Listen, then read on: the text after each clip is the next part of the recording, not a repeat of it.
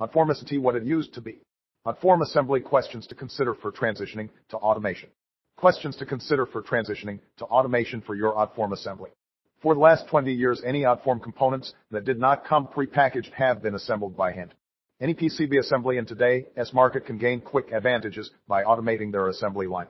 Huge costs are spent unnecessarily on labor and import fees. If you are considering automation of Outform components in your PCB, consider these questions. Does your desired component conformity what it used to be? Outform assembly questions to consider for transitioning to automation.